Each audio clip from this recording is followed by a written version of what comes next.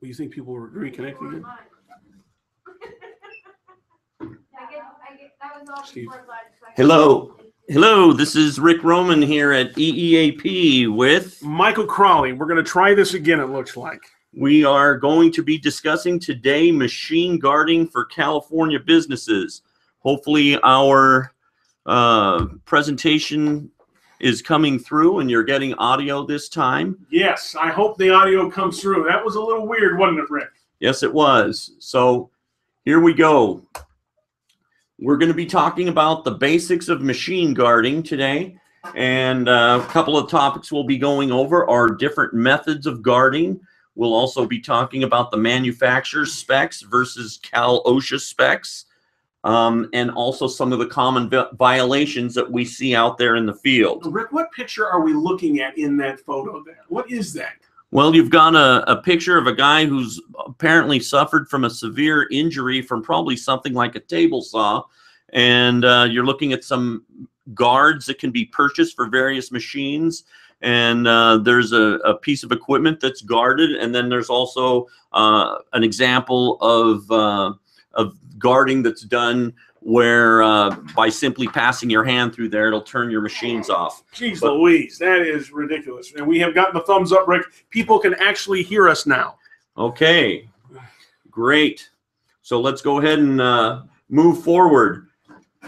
So as we talk about the basics of machine guarding here, we're going to go over a few of the different codes that Cal OSHA has specifically for this. And so the first one is regarding moving parts of machinery or equipment.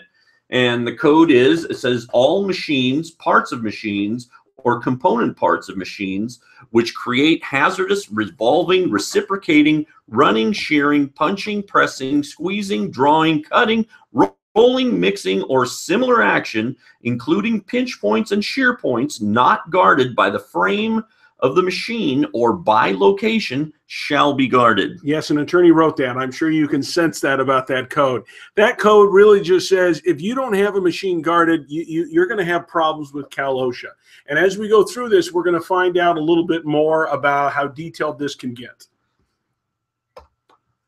Okay, so in this code here, it talks about all moving parts of belt and pulley drives located 7 feet or less above the floor or working level shall be guarded. So as you're looking out there in your shops, your machine shops, your anything really that's got a belt or pulley, you can see we've got some a drill press here, the top of a drill press possibly, and a couple other things. You got to have these guarded. You got to enclose them in some fashion so that you cannot put your fingers in there. A lot of times your maintenance guys are going to tell me, but I need to get in there to change the belt. And so you can do a number of different things. In the bottom 3 pictures, you can see in the far left picture, we have put a bunch of expanded metal. I love expanded metal when it comes to guarding. It's easy to work with. A couple tin snips and self-tapping screws, some oversized washers. We can do a lot of magic with this expanded metal. If you want to get fancy, you can put some hinges on a couple sides of it so that it flips up and down, and you can bolt it down on one side and then flip it, undo that bolt, and put it up on the other. If you want to get some solid surfaces, you can use just some basic sheet metal. But overall, you can see on the far right picture on the bottom, we've created there's a cage on that box, which just is somewhat easy to build if you have a machine shop in your place that you can build.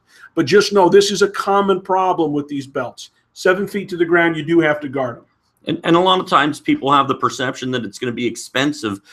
You can go out and buy guards from companies that fabricate these for them. But as you can see here from what Michael's just shown you, that you can do a lot of this stuff for yourself on the cheap. And as we go through this presentation, I don't want you to get pigeon-toed into looking at a machine and going, I don't have that machine. I guess I don't need to worry about that slide.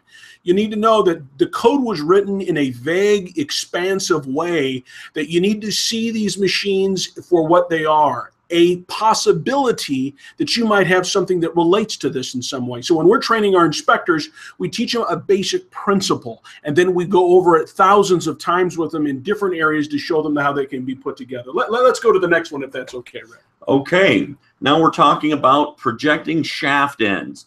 Projecting shaft ends, again, within 7 feet of the floor or working level, shall present a smooth, rounded edge and a smooth end, and shall project or shall not project a distance greater than 1/2 the diameter of the shaft beyond the end of the bearing, unless guarded by a non-rotating case. And let me say that you need to really read this. Rick just read it to you. You just need to read it over again as I'm talking here so that you understand somewhat of the insanity of this law to a certain degree.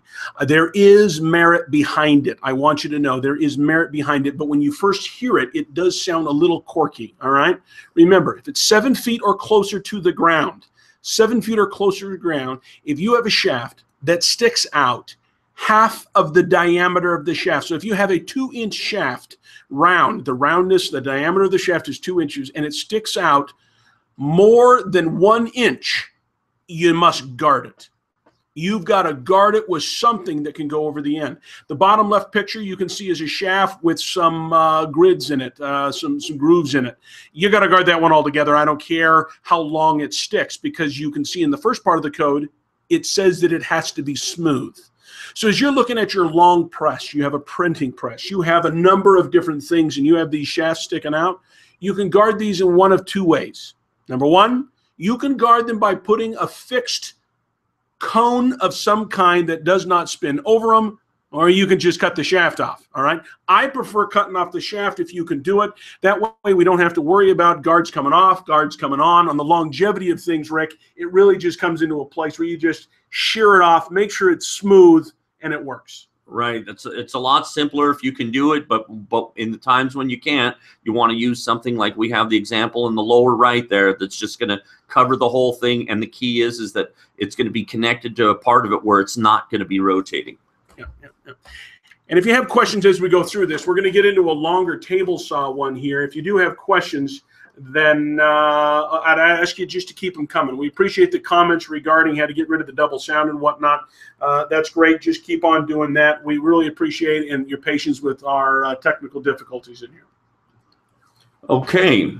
So now as we get into this table saw, this one's a little bit lengthy, and it's actually 2-part, but we'll start here. It says, each hand-fed table saw shall be guarded by a hood which completely encloses that portion of the saw blade above the table and that portion of the blade above the material being cut. Part 1, the hood shall automatically adjust itself to the thickness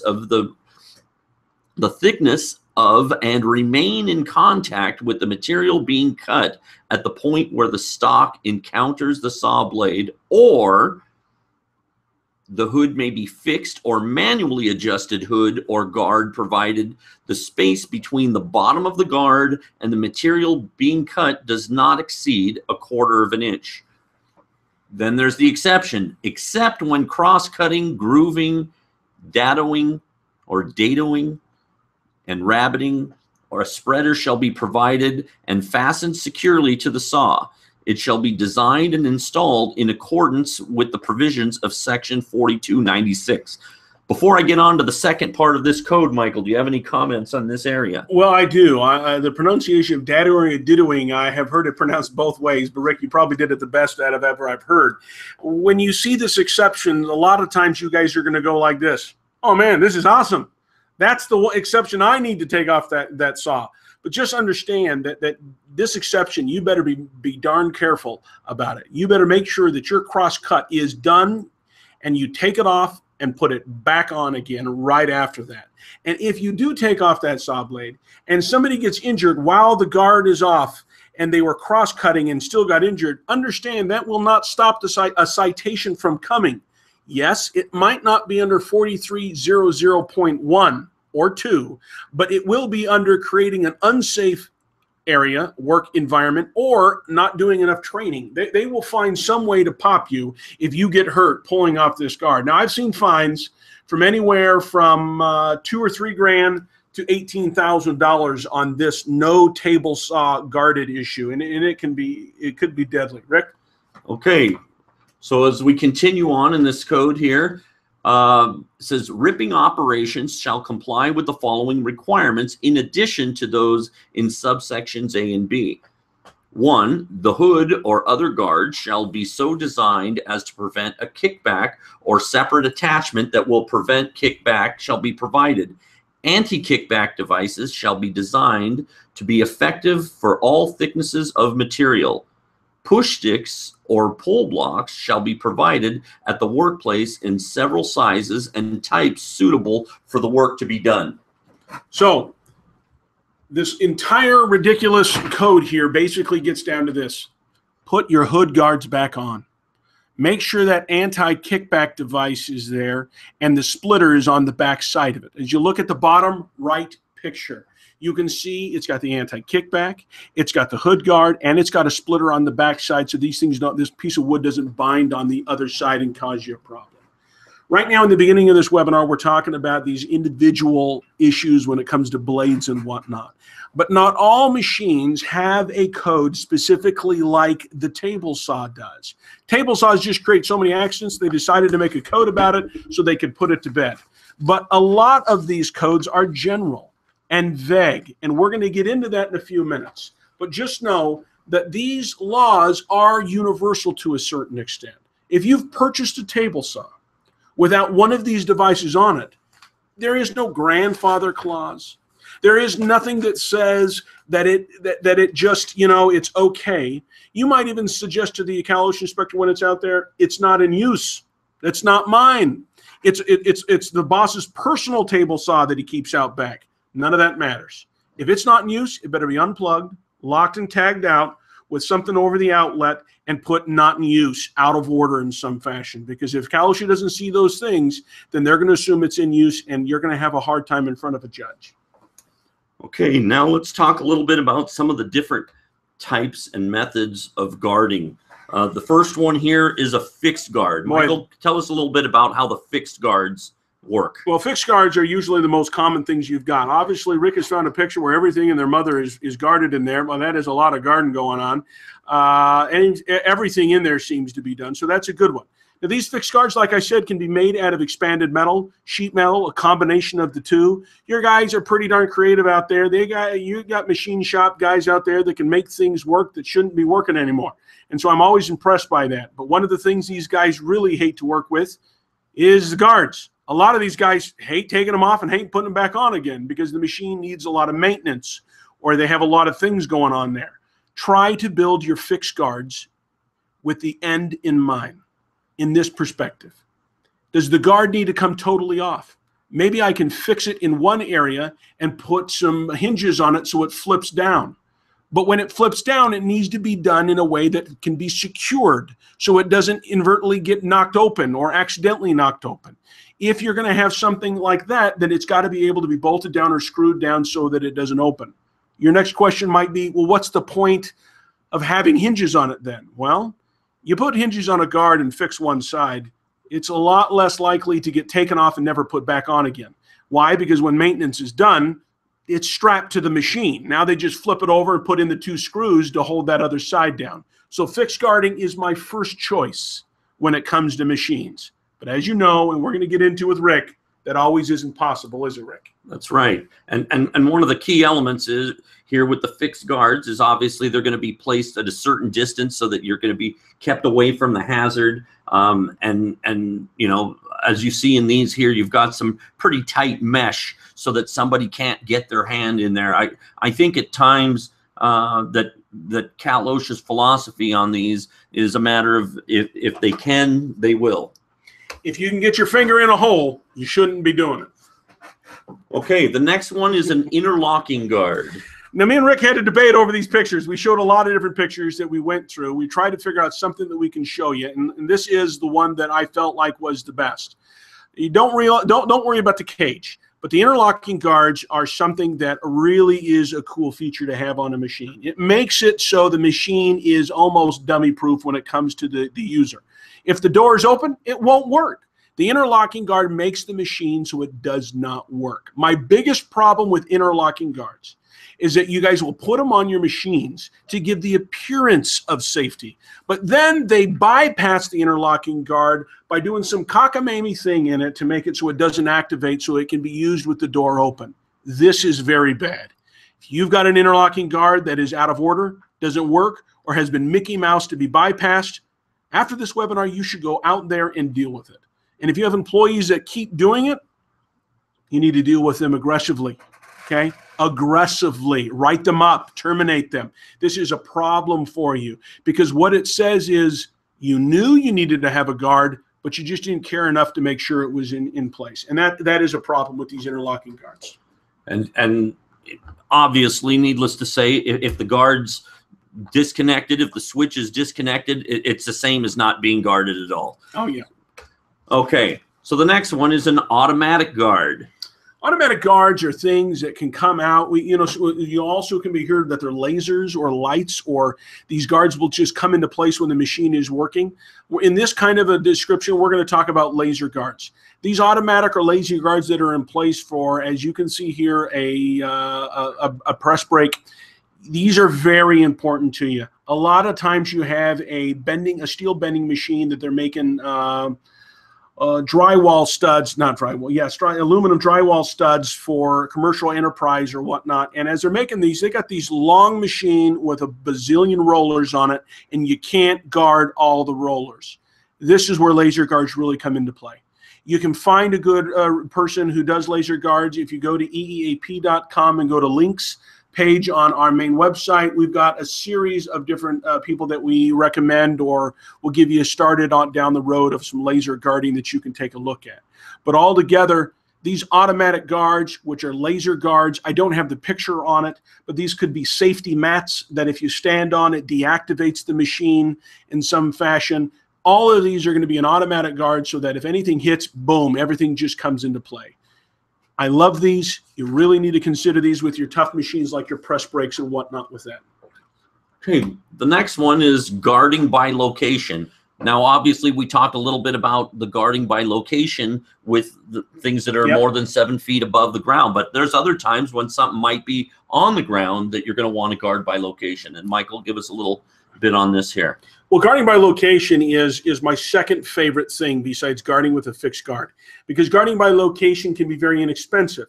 Let's say you have a massive machine that is built in 1920s, which I know some of you guys got, and it's just the guarding for it would just be insane. You would almost spend enough time in payroll and manpower. I mean manpower and labor, not labor, in what's the word I'm looking for? Materials. Thank you, Rick. Materials to be able to buy another machine to a certain degree. This picture shows just putting up a nice fence and isolating a machine works. Now, a lot of my clients will say, well, I'm going to guard by location, Mike. I'm going to take your advice up. I'm going to put up some caution tape. I'm going to put up a little nylon band that kind of goes up like I'm at a grocery store at a bank teller line or something. These are really not guarding by location, because when you put up a guard by location, you have to stop the employee, not detour, because a caution tape is deterrence.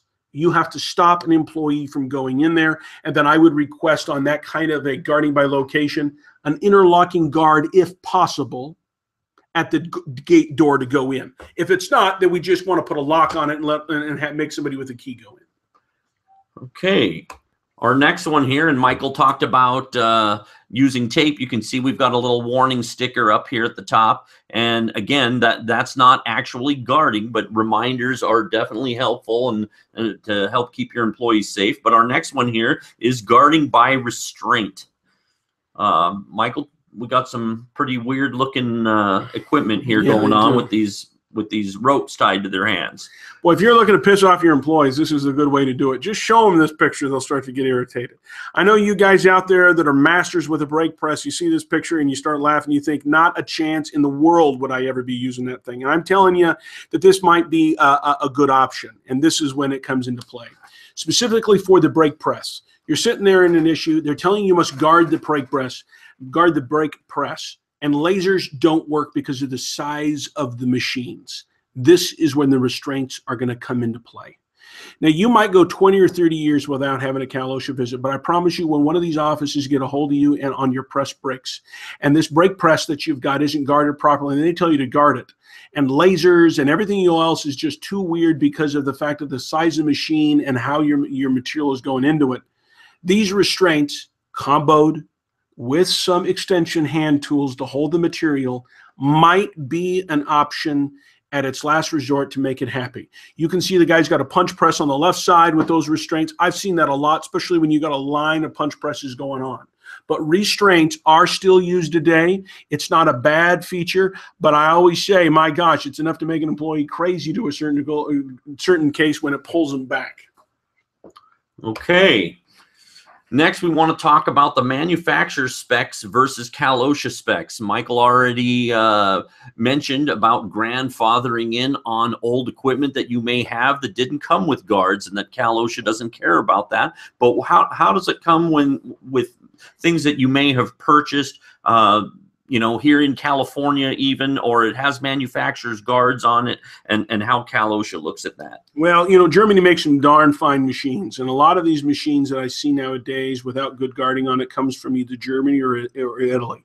And when you guys are touting about these beautiful machines about this, just know that Cal OSHA does not require sellers of machines in the state of California to have their machines up to compliance before they can sell them here.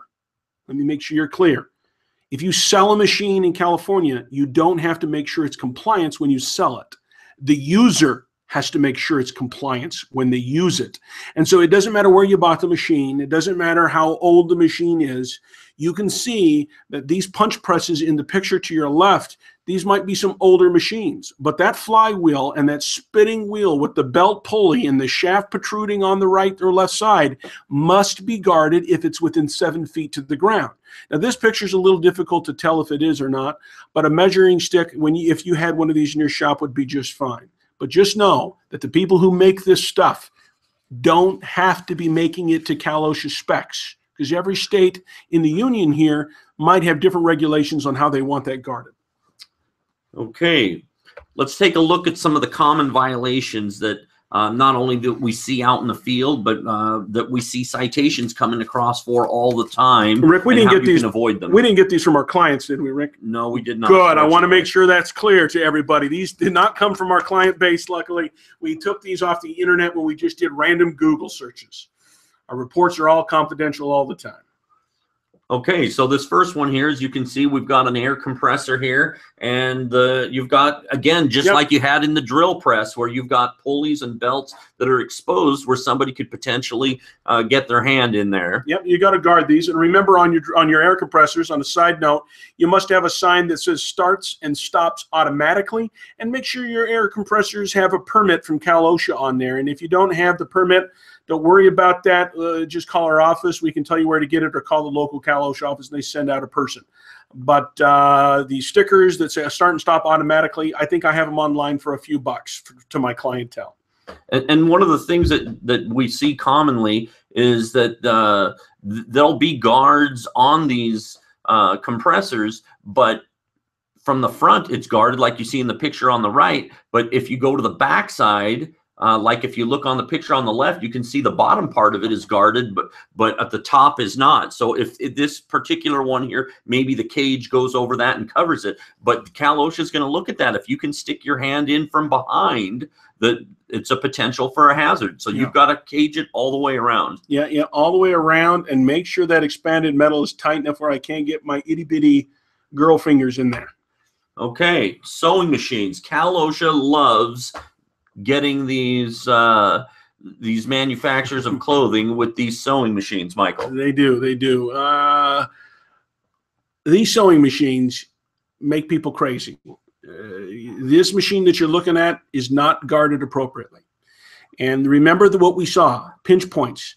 And in the first code that we read when we first started this webinar, that applies to sewing machine. There is no exceptions for sewing machines. So you need to have a guard that does not guard the flywheel, because we all know you got to move that when you sew. But where the belt comes to the flywheel and goes around on top of the table, it must be guarded.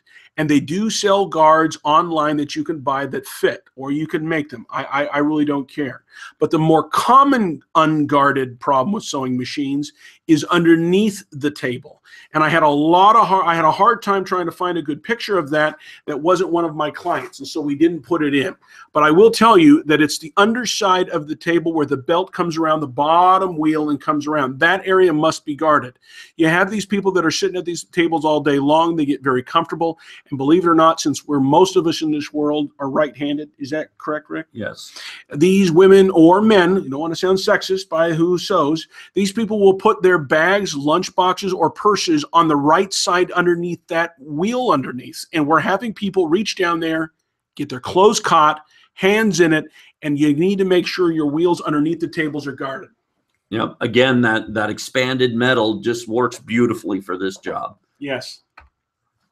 Okay, this next one here. I love this one here with the saw, with the guard that has been tied back there with a shoelace or something, it appears. And I know that just that alone is, I've seen citations on that particular violation where someone had two saws like that on the job site, got nailed for both of them, $2,500 a piece. That was a $5,000 violation for a couple of guys tying back their saw.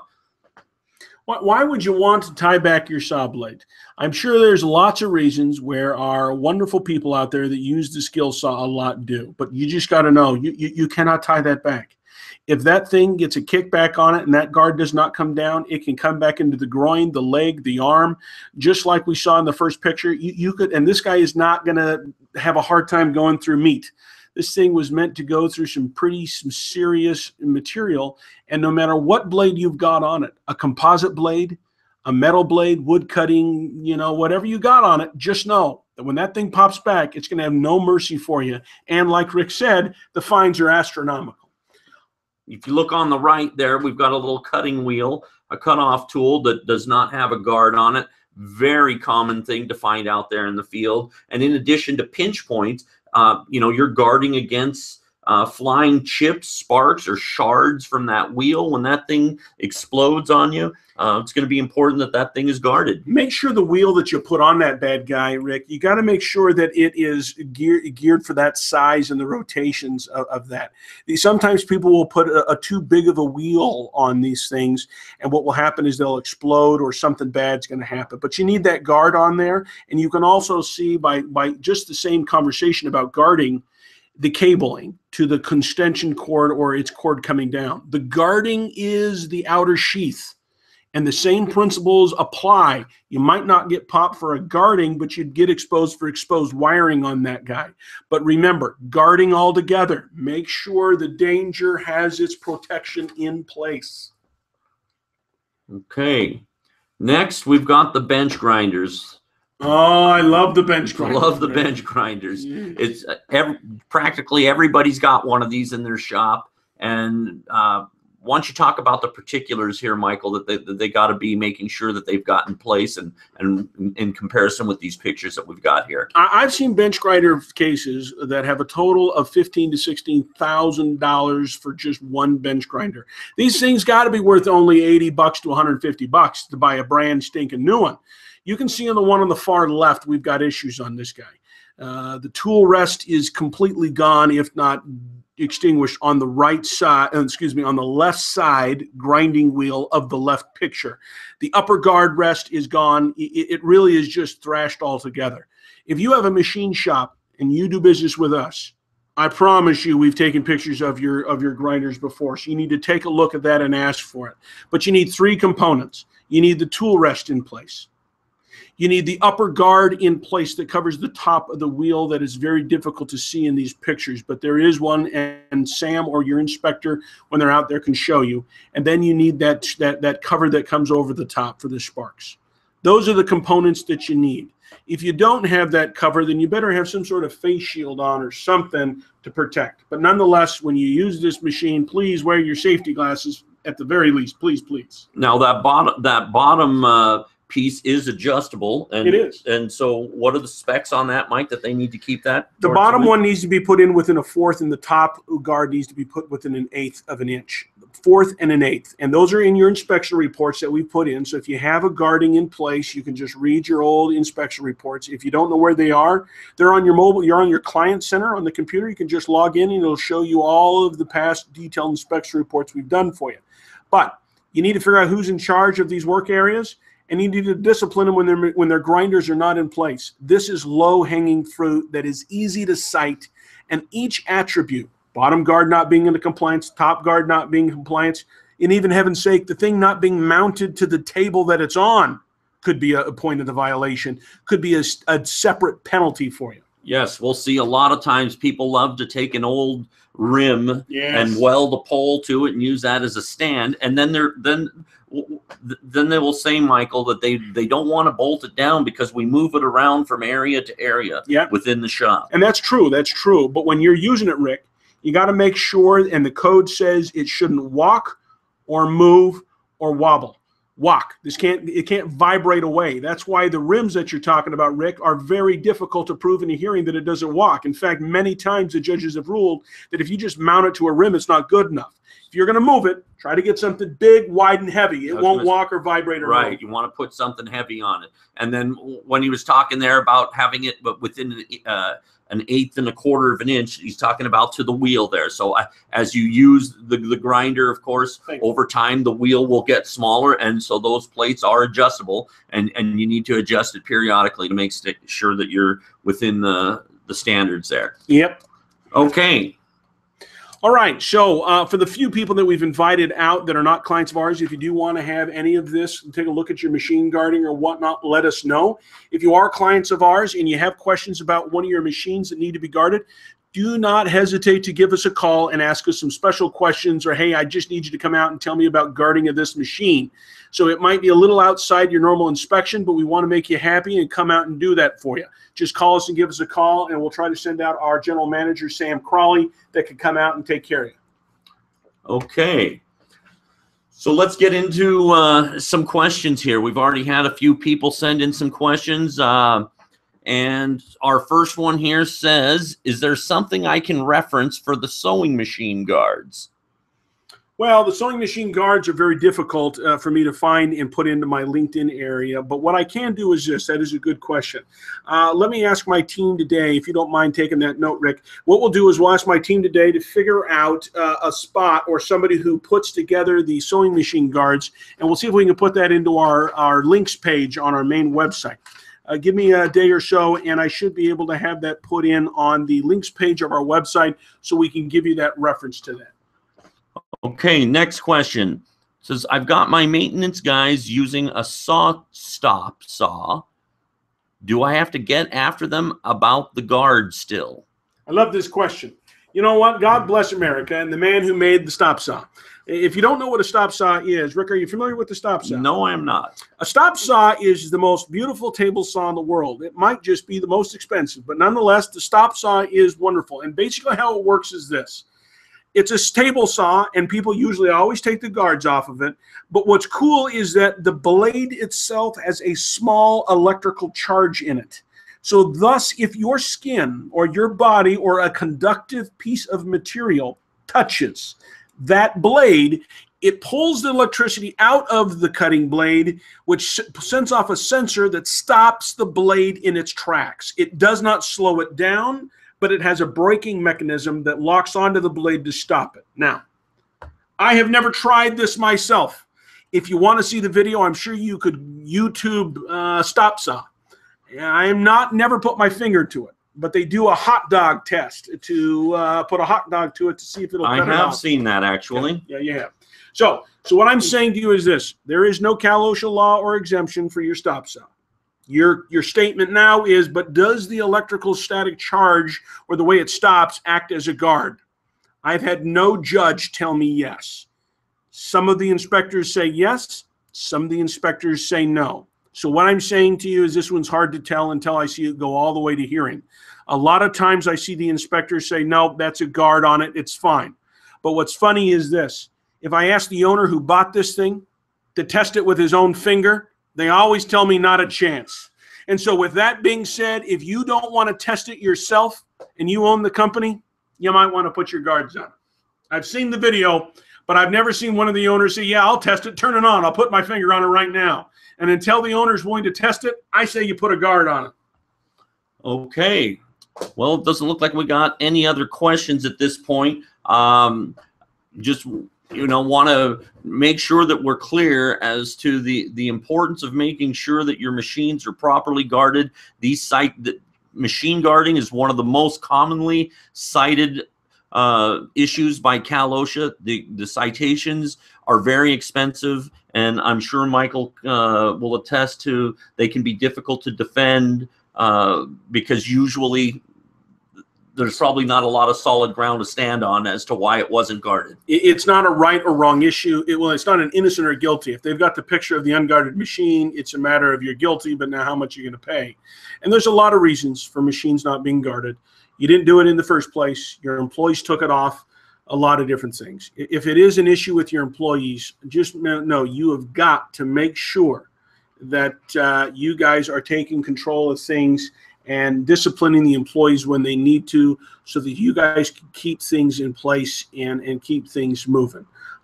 We appreciate your business. If you do have any recommendations on what you'd like us to do a webinar next, we would be glad to do it. I do see another question has come through on that end of it, but we just want to tell you how appreciative we are of what you guys do for us. Rick, what's the next question? Okay, it says, are guards also required for bench buffer machines? Buffer machines at times are confused with grinding machines. They certainly are. Let me just tell you that. They certainly are. And so this is what you have to guard on a buffing machine. If you've got a grinder machine that has been turned into a buffing machine, or it's just a buffing machine, these are the things that need to be guarded on it. First, you have a buffing wheel itself. The answer to your question specifically is no, you don't have to guard the buffing wheel. But the shaft that comes out from the motor to the wheel needs to be guarded. See, that's a rotating shaft. And so like in the beginning of this webinar, if the shaft is exposed more than half of the diameter of the shaft, then you would need to guard the shaft. A lot of times I see people with a 6 to 12 inch shaft or 6 to 8 inch shaft on it so they can get the material all around the buffing arm. And if that's the case, you would need to build a fixed cone that goes out along the shaft. First point, guard the shaft. Second point is going to be the nut on the other side. You got to put a nut cap on the other side of it. And so remember the code, the shaft has to be smooth and less than half the diameter. It's not the problem with the less of the half the diameter, but it is a problem with the threads on it. So you got to get me a nut cap on the other side, and then you'll be good to go. Okay, another question. We use a fixed belt sander style grinding bench. Pretty hard to guard. Any suggestions? My first suggestion is you have Sam come out and he'll tell you exactly one-on-one as he sees the machinery and the material you're trying to sand on it. That will be key to giving a direct opinion. But just a guideline, you got to guard the pinch points. If it's a belt sander and it's on a table, how is it said, Rick? Well, it's a fixed belt. Yep. Sander style grinding bench. Gotcha. So you're going to want to find this. You want to make sure it's the pinch points. It's as the belt comes around the corners that you're looking to guard. A lot of times, as I've seen these, you can do it. It's not easy. It makes it difficult to sand, and you always have a problem with it. That might mean you need a bigger one. It might mean that you need a different size one. But what I'm saying is this, without seeing a picture of it or the material you're doing, what I'd like to do is please, all I have is your name there. If you want to email Rick Roman, so you'll email Rick, R-I-C-K, at EEAP.net. Tell us who you are. We will send somebody out there to give you our opinion face-to-face.